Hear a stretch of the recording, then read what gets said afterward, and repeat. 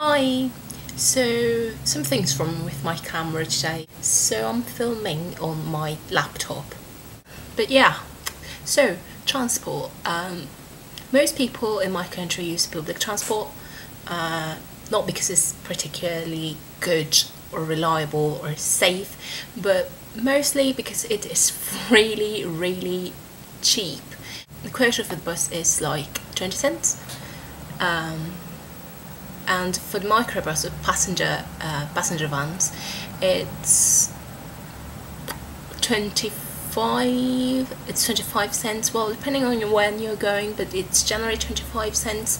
Sometimes it's 28. I think the max quota for that is 30, but still pretty cheap. And if you're going to like from one town to another, if the towns are very far apart from each other, then you take what we call an interdepartamental. For us, departamentos are like states or provinces.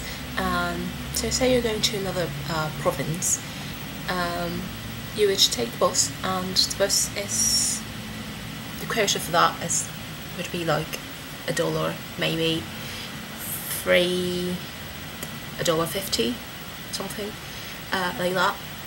It depends on the kind of bus you take, and it does depend on how far you're going.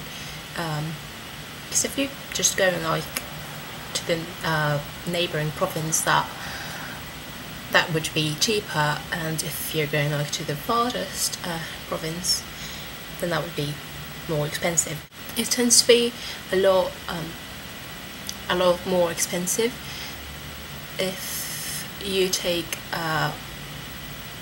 those kind of exclusive buses, which provide air conditioning, private security and internet. We don't have a train. We used to have a train, but we don't use that anymore. They stopped using it like a really long time ago. I think it's still in function. Maybe sometimes maybe some people use it. I think most people don't use it.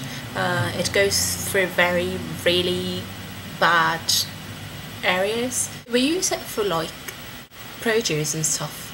Well, yeah, a lot of people have like cars and motorbikes and maybe bicycles. A lot of people walk a lot, mostly because they have to get from their houses to where the public transport goes by.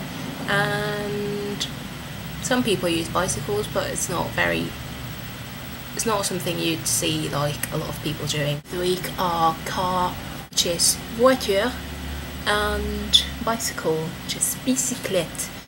Last week the word was world, which in French that is monde. And yeah, bye!